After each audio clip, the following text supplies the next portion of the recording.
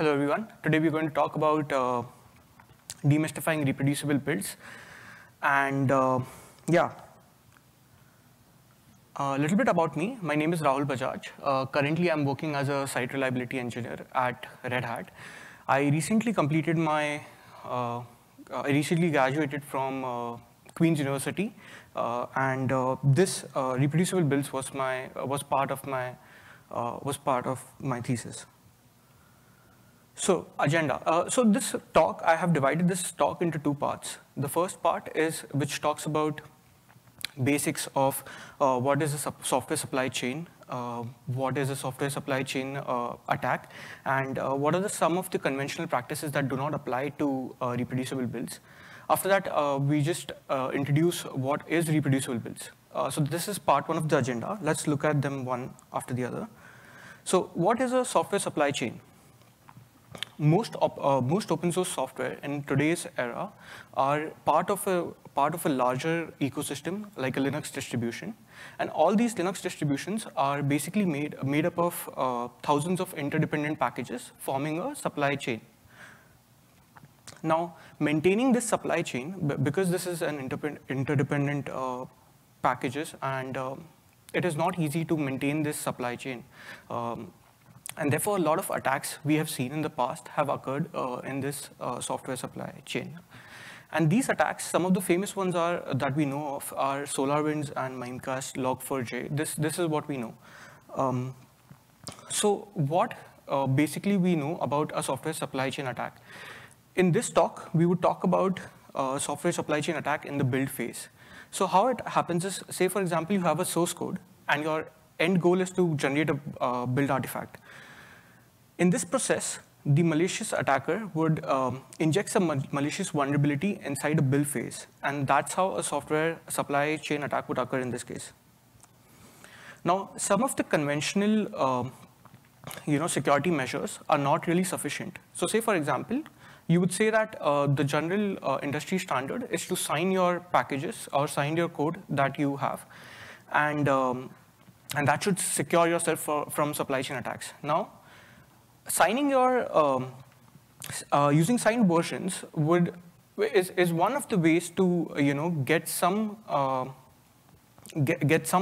security for supply chain, but it's not the only one.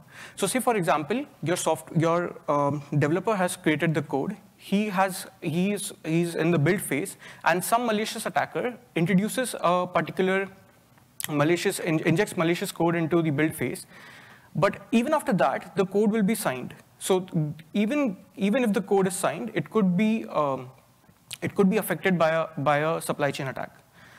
Second thing that we hear a lot is we hear people saying that update your software to the latest version, but that's not it, right? Because the latest version could have the supply chain attack. The latest version could have the malicious code. The third one, monitor software behavior. Yes, this is a way to identify supply chain attack, but the problem with this is the attack has already happened. It has been a while that the attack has happened until we realize that from the behavior. So this is also not an efficient way. And the fourth is review your source code. So developers review the source code, but there is not much that the developers can do in the build phase. They do not have much insight into the build phase maybe, and that's why these attacks are possible.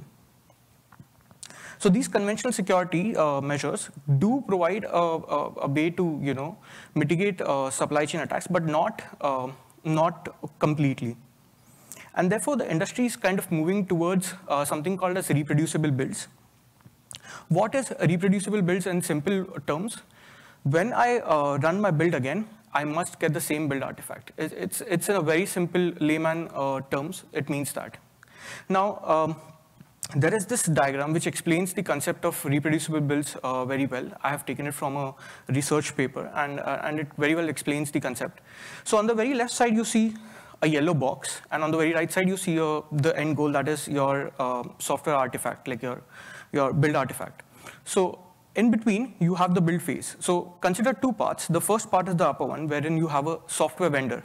Say, for example, your Linux distribution.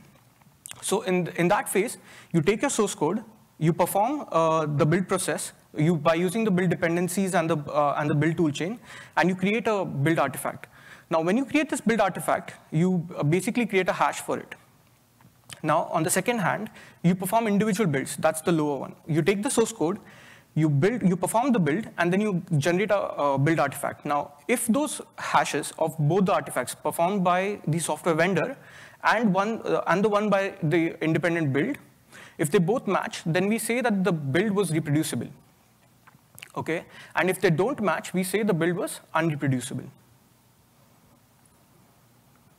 So a mode of inspiration for my research was through this blog by David Wheeler. He said that there are few softwares or there are few packages that need to be that are more crucial and that need to be reproducible before the other packages, right?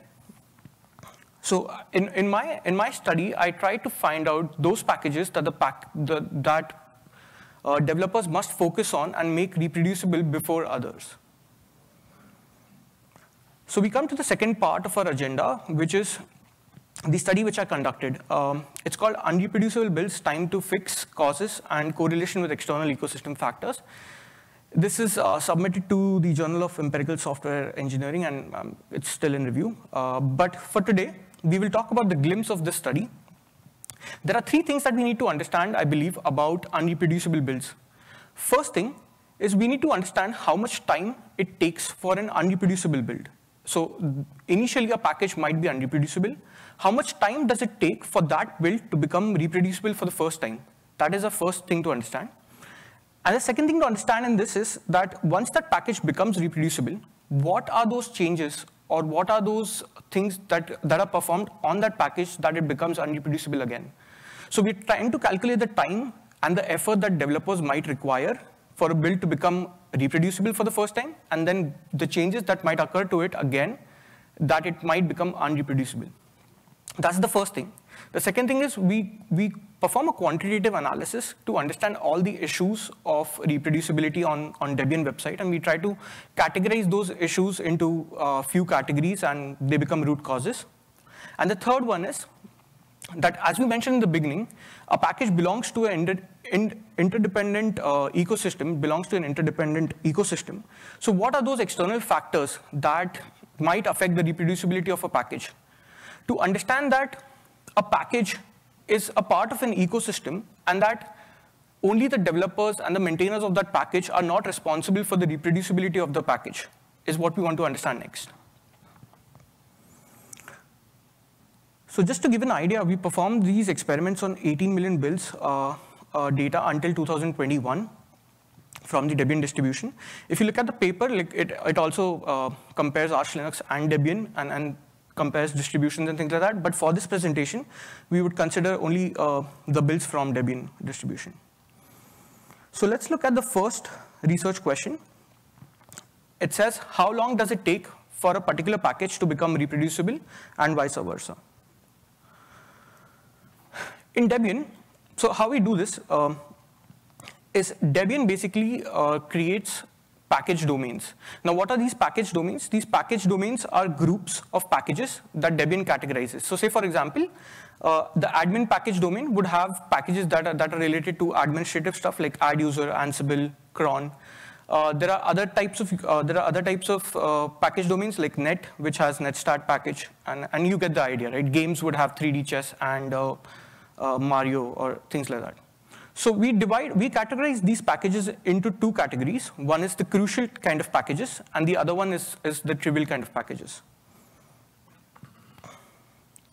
So we found out that if you look at the graph that we've obtained from survival analysis, so this survival analysis shows us that how long will the package still remain unreproducible, right? So if you see on the top, there is a orange curve which represents the trivial packages, and below that there is a blue curve that represents the crucial packages. Now at a 1 year mark, those dotted lines indicate 1 year mark, and at a 1 year mark you will see that there is a huge difference, and that trivial packages tend to remain unreproducible for a longer time. Now this is good news, right? So crucial packages by developers are given more priority than trivial packages as of today. But however, once they are fixed, right? Once they are fixed, we found out that trivial packages remain reproducible for a longer time when compared to the crucial packages. Now, one reason for this we thought is, we suspect is that crucial packages undergo multiple changes and a lot of changes, and because of these changes, they become unreproducible again, and more effort is needed.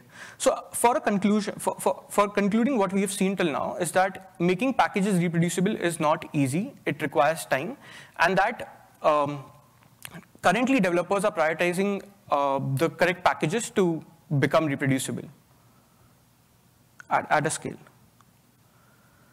So we move on to the second research question. It says, identify issues that lead to unreproducible builds. Right? For this, we perform a qualitative analysis, and we found that in the previous literature that we have, we've found that there are only 6 root causes that have been mentioned. But in our study, we found out that there are 16 root causes, and that there are 4, which are divided into 4 major categories. The first one is build, the second one is file system, third is memory, and the fourth is system. So I will go through few of these root causes, and because explaining each one is not possible, you can read the paper, but giving an idea of the few which are the most important, let's go with the first one, that is from the build, which is the build path. Build path is basically, you can say that when 2 builds are performed on distinct machines, and when the artifacts are generated, they are generated different, unreproducible because of build path. Now why? Because in one of the build path, a relative path was mentioned, and in another build path, there was an absolute path given. So this is an example of how builds become unreproducible because of build path. The second example would be build timestamp. The build timestamp is the time at which the build was actually performed, right? So for 2 distinct builds, the time would not be similar, and the build would be unreproducible. For this, the reproducible builds community came up with a flag called as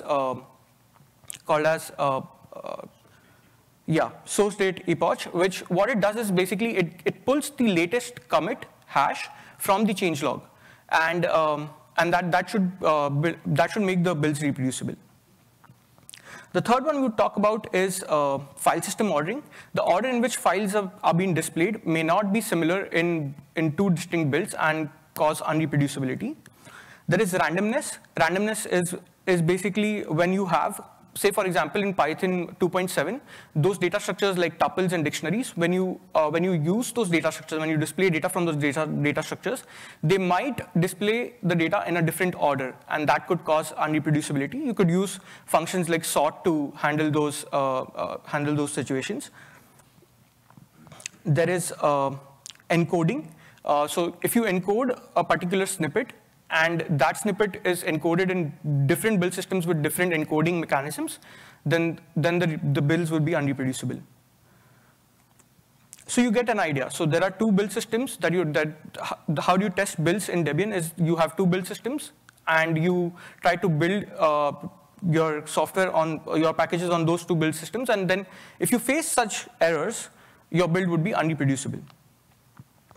So one of the interesting findings that we found through our research is that previous literature claims that build timestamp is one of the major causes of unreproducibility.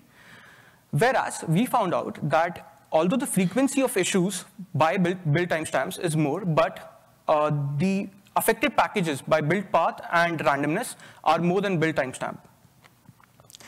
Another interesting fact that we found out is that packages might be affected by multiple root causes, and this would make it more difficult for developers to make the builds reproducible. There are 2 challenges related to this. The first one would be to identify which root causes are causing unreproducible builds, and the second one would be to actually fix them. To identify and then fix more root causes is much difficult than having a single root cause.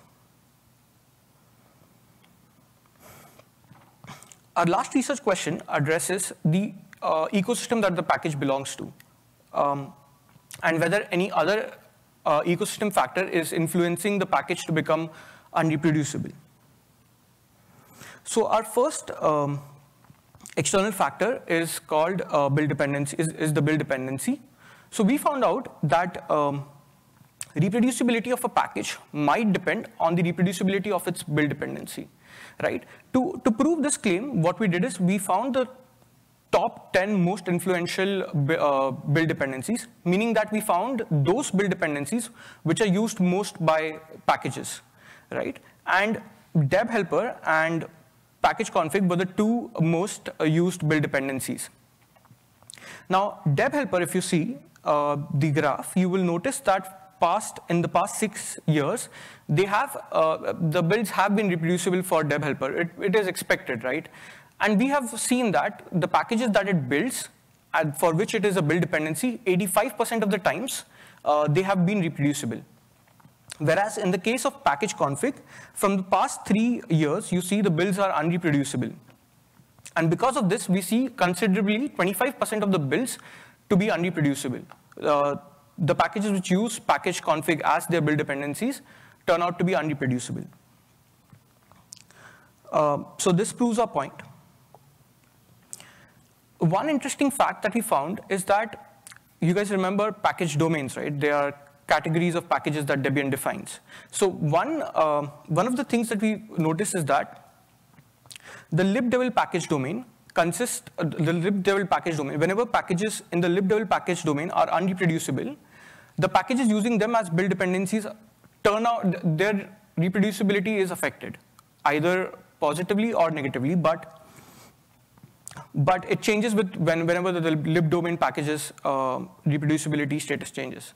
Now, what are these libdevel packages? These are mostly GCC packages. Most of the GCC packages fall into this libdevel package. The point I want to make here is that GCC is a different project altogether. They have their own methodology of working, and they have their separate way of creating a pull request and then getting things merged in them. While Debian is performing this kind of an initiative of reproducibility, they must take care. They must understand that in this particular case, in one of the cases, we found that to make a package reproducible or to change a flag in GCC, if they did not make the changes in GCC, they would have to change 3,000 or 3,000 plus packages in Debian or their dependencies. So it was a very, so what I want to say is that reproducibility depends on other packages as well. And that if GCC maintainers take time to merge this kind of change, then those packages which depend on the libdevel package might remain unreproducible for that period of time. So our next external factor is the runtime dependency. Now, this runtime dependency is of the build dependency that we used earlier. So the runtime dependency of the build dependency is also one of the factors on which reproducibility of packages depend. We found out that 51% of the runtime dependencies are also build dependencies. So in conclusion, what I want to say is that packages which have dual responsibilities of being runtime dependencies as well as build dependencies must be prioritized for becoming reproducible. So key takeaways from this presentation is that crucial packages become reproducible faster when compared to trivial packages. This is a good thing for us. Second thing is build path is the most influential root cause, while build timestamp has a greater frequency of issues reported. Packages affected by multiple root causes are more difficult to become reproducible, and that external factors that belong to the ecosystem in which packages are built are vital to the project to be reproducible. So yeah, that is all I have. If you have any questions.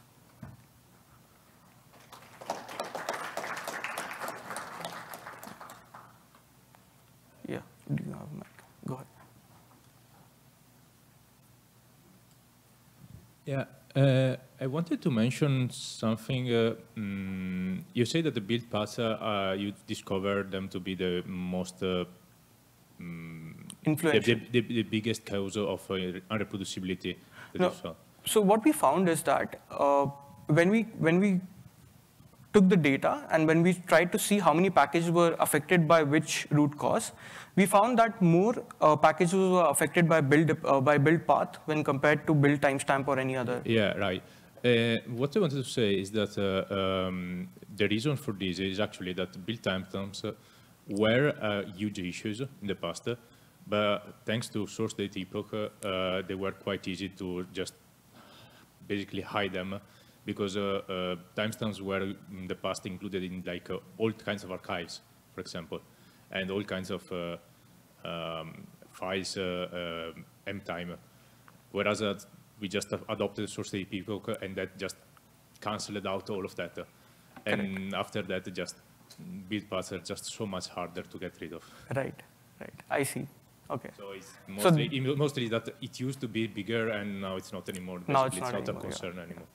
Correct, because we retrieved the data for 2021, so I think by then it was already kind of addressed. Build timestamps were huge. Like if you look at the graphs of how reproducibility improved, you see that it just ticked up suddenly when we developers gained support for source date epoch. Yeah, I think that was around 2014 or something like that, where there was a huge spike and then... Yeah, I think 15 probably. 15, yeah, exactly. Yeah. Gotcha. Very early. Thank you.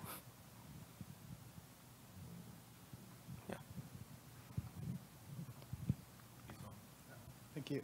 I'm sorry if I missed this, but I was wondering in your study, how did you measure whether a package was reproducible or not in terms of building it? So we did not build those packages by ourselves. This is a data set which we got from the reproducible builds itself. Like Debian actually stores all their results of all their packages in a database, and then we pull that database to do the study. Awesome. Do you know why the Deb helper is so more effective? Wait for the recording. Do you know why the Deb helper is somewhat effective in the building these parts? Yeah, I think because for building all the packages, it's mostly used as a build dependency. Almost there. I will go there because from some time ago, Debian had adopted something like the pbuilder using chhut, similar that they do it, for example, for build systems like Bazel. So it's a very restricted environment, even control, even C groups, and everything that completely affect the building. So that's why the results are very good right now. Yeah. That's in the package config can do that yet. Awesome, thanks.